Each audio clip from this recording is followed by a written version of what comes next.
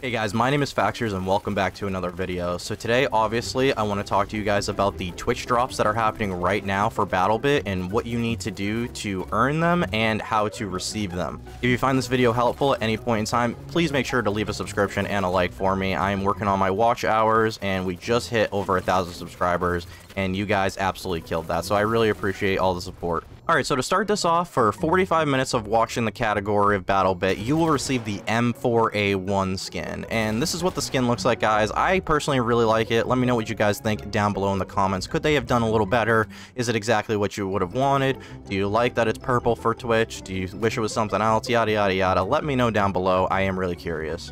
Anyways, though, next we have the USP for an hour-and-a-half watch time. Next up after that, for 2.5 hour watch time, we have the M110. Following up an hour later, we have the SSG69 for 3.5 hour watch time.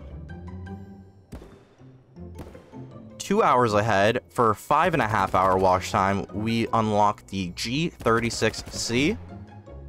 And then skip ahead another 2 hours of watch time, and you unlock, after 7.5 hours of watching the category, the MP7. And that is going to complete, after almost 8 hours of watch time, week 1 of your drops. Now, I just want to go through and show you guys how you are going to link your account and where that will be. Alrighty, so first off, you're going to want to head to the notifications tab on your top right of your Twitch, and you're going to want to head to where you've got your first notification that you received a drop.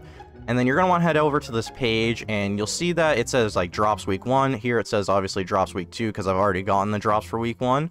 But where my cursor is there, you'll head to an extension link that you will then link your account from your Twitch to your BattleBit, and then you can start claiming where my mouse cursor is right now.